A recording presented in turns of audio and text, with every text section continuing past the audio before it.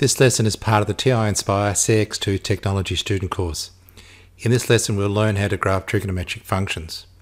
In a graphs application, check to see that the calculator is in radian mode. With the CX2 you can move your cursor to be over the degree or radian in the top right hand corner.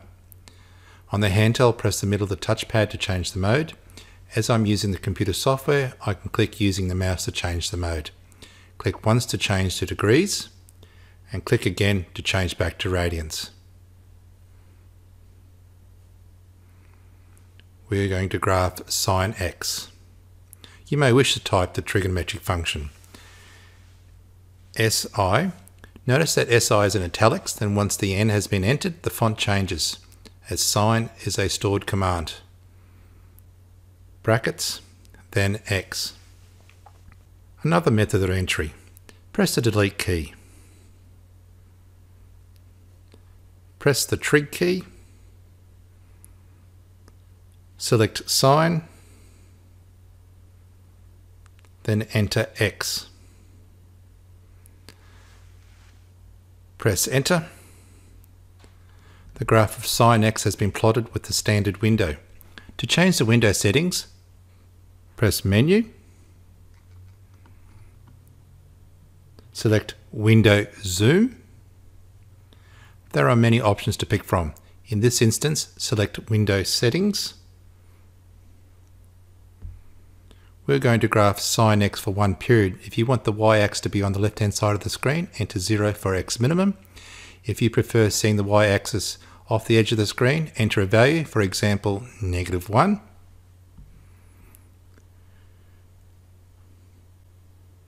Press tab to move to the next entry field or use the down arrow. Require 2 pi, enter 2. Press the pi key and select pi.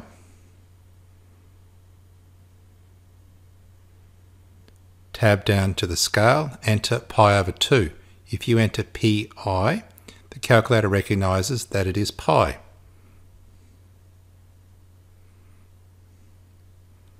With the y-axis, -4 to 4 with a scale of 1.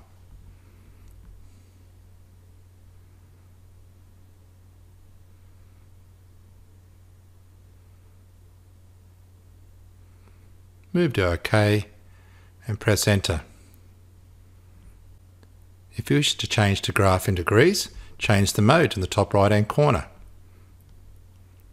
The window needs to be changed. Press menu. Select window zoom. Select zoom trig. -360 degrees to 360 degrees. You may then wish to change these window settings by again pressing menu, selecting window zoom, and selecting what you require. Select window settings, 0 for x minimum, an x scale of 90,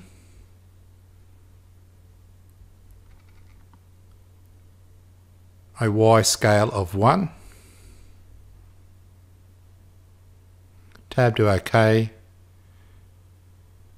and press enter. This method works in reverse if you started in degrees, then wanted to graph using radians. Insert a new graphs application.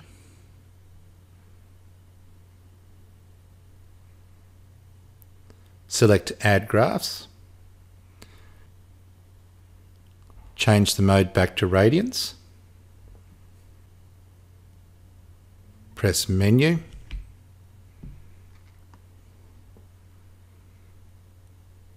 Select window zoom.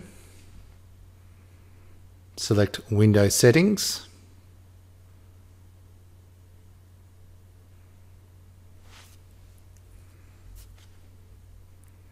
-2 pi to 2 pi with a scale of pi over 2.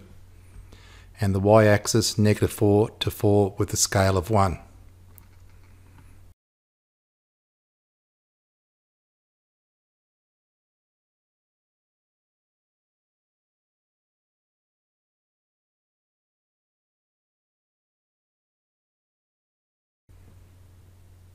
we are going to add sliders. In function 2, enter sine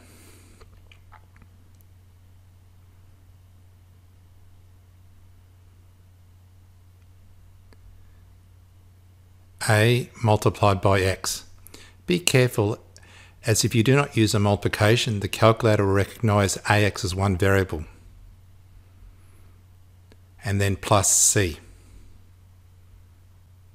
Press enter.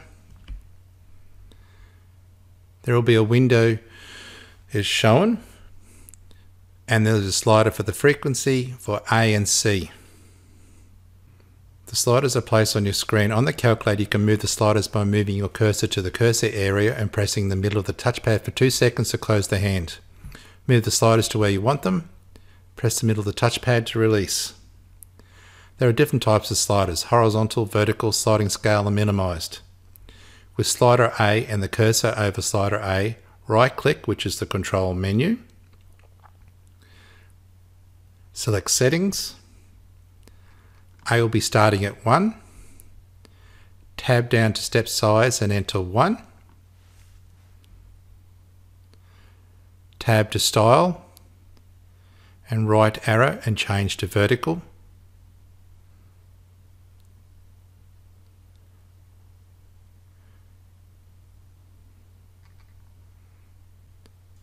Press tab to minimized and select.